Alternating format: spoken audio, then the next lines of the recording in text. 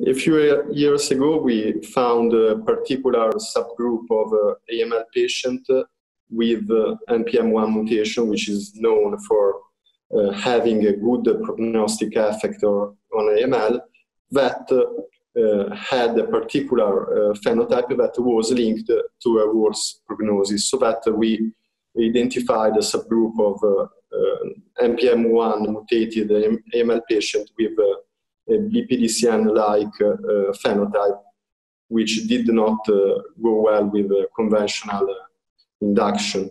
BPDCN is a particular disease, is classified among myeloid neoplasms, and is quite difficult to treat, as it has a peculiar immunophenotype that it is used for diagnosis. We found that in AML, a partial combination of this phenotype can be found as well.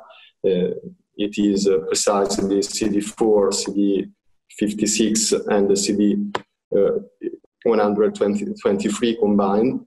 And in this paper, we discussed if this particular phenotype could be found also in NPM1 negative AML, and if the answer is yes, if also in NPM1 negative AML was related with worse prognosis.